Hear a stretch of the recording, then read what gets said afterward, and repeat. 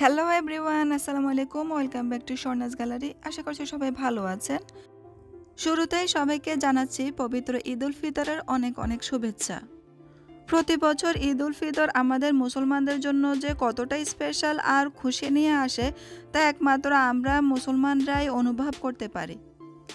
আর এই স্পেশাল দিনটিকে আরেকটু স্পেশাল করার জন্য আমি আপনাদের সাথে শেয়ার করব আজকে একটা স্পেশাল রেসিপি। পবিত্র রোজার মাসে 30টি রোজা রাখার পর আল্লাহ আমাদেরকে উপহার হিসেবে দিয়েছেন ঈদ উল ফিতর। আর এই দিনটিকে সেলিব্রেট করার জন্য আমরা নানান ধরনের মিষ্টি খাবারের আয়োজন করে থাকি। মিষ্টি খাবার কিন্তু আমরা বেশি খেতে পারি না, আর যদি কারো ডায়াবেটিস থাকে তাহলে তো তার জন্য মিষ্টি খাবার একেবারেই নিষেধ। আর তাই সবার কথা চিন্তা করে আমি আজকে একটা ভিন্ন ধরনের রেসিপি শেয়ার করছি, আর সেটা হচ্ছে স্পাইসি চিকেন ডোনাট, যা ছোট বড় সকলেই খেতে পারবে। মিষ্টি খাবার খেতে অনেকেই নিষেধ করলেও এই চিকেন ডোনাট খেতে কিন্তু কেউই নিষেধ করবে না। তাহলে চলুন রেসিপিটি আপনাদের সবার সাথে শেয়ার করি। আর এই ফাঁকে বলে নিচ্ছি, যারা এখনও পর্যন্ত আমার চ্যানেলটিকে সাবস্ক্রাইব করেননি প্লিজ সাবস্ক্রাইব করে দিবেন। স্পাইসি চিকেন ডোনাটের প্রধান যে উপকরণ সেটা হচ্ছে চিকেন, আর এখানে আমি চিকেনগুলোকে ব্লেন্ড করে কিমা করে নিচ্ছি। আপনাদের ঘরে যদি রেডিমেড কিমা থাকে তাহলে আপনারা সেটাও ব্যবহার করতে পারবেন, আর কিমা না থাকলে এভাবে ব্লেন্ড করে নিলেই হবে। আর ব্লেন্ডারও যদি না থাকে তাহলে আপনারা পাটা বেটেও নিতে পারেন, তাহলেও হবে। মোট কথা যে কোনোভাবে কিমা করে নিলেই হবে। আমার সবগুলো চিকেন কিমা করা হয়ে গিয়েছে। এখন আমি একটি বোলে ট্রান্সফার করে নিব অন্যান্য উপাদানগুলো অ্যাড করার জন্য।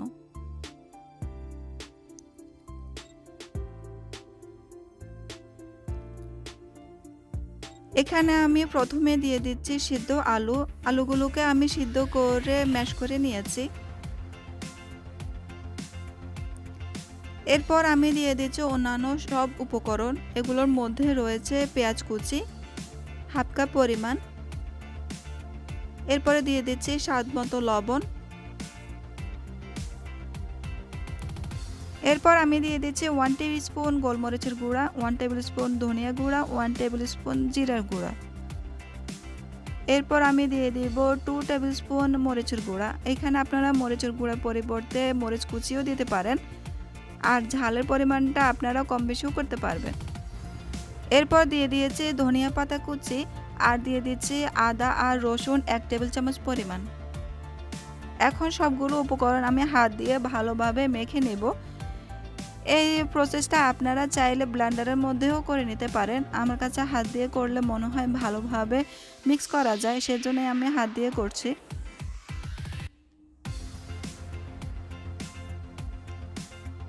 এখন এর মধ্যে আমি দিয়ে দিচ্ছি 3 স্লাইস ব্রেড।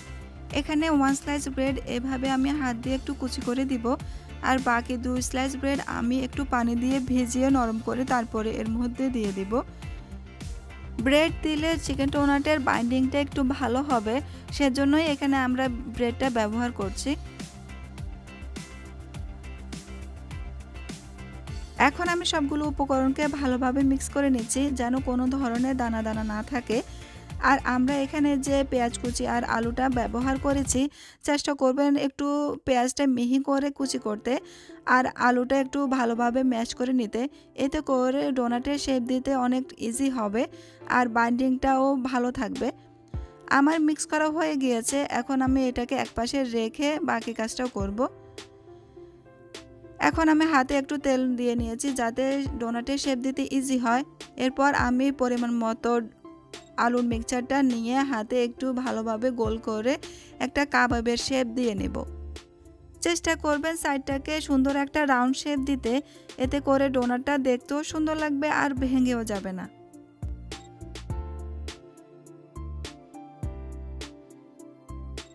এখন আমি আপনাদেরকে দেখিয়ে দিচ্ছি কিভাবে ডোনাটের যে ছিদ্রটা আছে সেটা আপনারা আঙ্গুল দিয়েও করতে পারবেন। এই ডোনাটের ছিদ্রটা করা কিন্তু অনেক ইজি। আপনারা একটু মাঝখানে আঙ্গুল দিয়ে এভাবে ছিদ্র করে নিলে ডোনাটের শেপটা হয়ে যাবে। আর আপনারা যদি এভাবে করতে না চান তাহলে যে কোনো বোতলের ঢাকনা বা ছিপি দিয়েও কিন্তু আপনারা খুব সহজে এই ছিদ্রটা করে নিতে পারেন।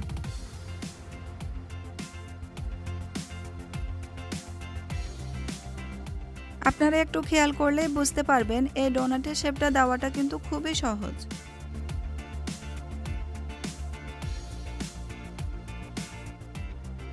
এইভাবেই আমি সবগুলোকে ডোনাটের শেপ দিয়ে নিচ্ছি।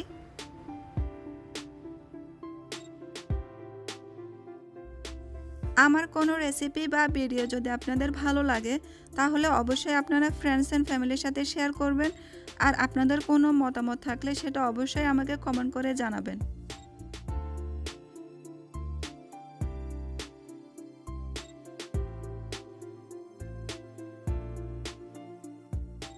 আমার সবগুলোকে ডোনাটের শেপ দেওয়া হয়ে গিয়েছে। এখন আমি এই ডোনাটগুলোকে একটা কোটিং করব, আর সেজন্য এখানে আমি হাফ কাপ পরিমাণ ময়দাকে একটু পানি দিয়ে আর লবণ দিয়ে গুলিয়ে নিয়েছি।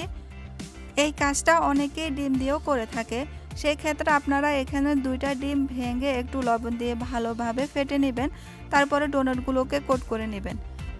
কিন্তু ডিম দিয়ে করলে ডোনাটের বাহিরের সাইডের যে ক্রিসপিনেসটা থাকে সেটা বেশিক্ষণ থাকে না, কিছুক্ষণ পর কিন্তু ডোনাটের বাহিরের সাইডটা অনেকটাই সফট হয়ে আসে। আর ময়দা দিয়ে করলে এই ডোনাটটা কিন্তু অনেক ক্রিসপি হয়, আর এই ক্রিসপিনেসটা কিন্তু অনেকক্ষণ পর্যন্ত থাকে। কিন্তু ডিম দিয়ে করলে আপনার ডোনাটের স্বাদটা কিন্তু আরেকটু বেড়ে যাবে, তা আপনারা যার যেটা খুশি সেটা ব্যবহার করতে পারবেন। এখানে আমার কাছে যেটা ভালো লাগছে সেটাই আমি ব্যবহার করছি। আমি ডোনাটগুলোকে ময়দার ব্যাটারের মধ্যে চুবিয়ে তারপরে ব্রেড ক্রাম্পের মধ্যে এভাবে কোট করে নিচ্ছি যাতে ভালোভাবে কোট হয়ে যায়। আমি এখানে 2 হাত ব্যবহার করছি, কারণ যে হাতে আমি ডোনাটগুলোকে ময়দার মধ্যে চুবিয়ে নিব সেই হাত যদি আমি ব্রেড ক্রাম্পের মধ্যে লাগাই তাহলে ব্রেড ক্রাম্পগুলো সব নষ্ট হয়ে যাবে আর দলা দলা হয়ে যাবে।